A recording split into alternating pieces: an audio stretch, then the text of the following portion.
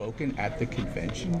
No, as you can tell, I've been real busy, going nonstop, and I've actually had a great week. I've really enjoyed it. We've been able to do some things that help people in Cleveland through the Habitat build, which I've been there 2 days, and help our wounded warriors with our event on the Cuyahoga River. I've enjoyed being down on the convention floor and talking to the delegates. I've given lots of speeches all around the city, including a few yesterday and a couple more today. So.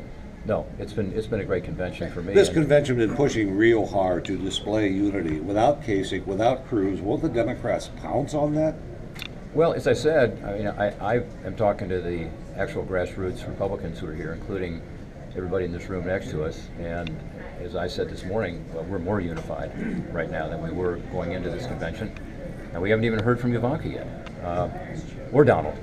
So I think we're definitely more unified, and the response I got in the room, I think, indicates how this delegation feels about that. Thanks, everyone. This is the Ohio delegation. Thank you, Jess. Thank you. Thank you. Thank you. I think Senator Cruz is going to be received she's back just in got- the Senate. she's Now just- she's once again divided the Republican Party. Oh, I don't think you need any differently. I really don't. I'm a good colleague.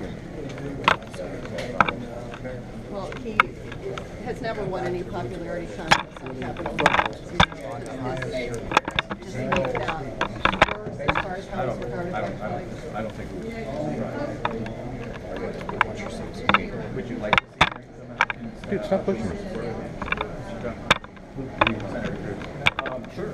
Yeah, that'd be great. But he was in the very hotly contested primary, and kind of understand where he's coming from. I think Governor Kasich is handling. Thanks, everyone. Thanks, everyone. We're late. Thanks.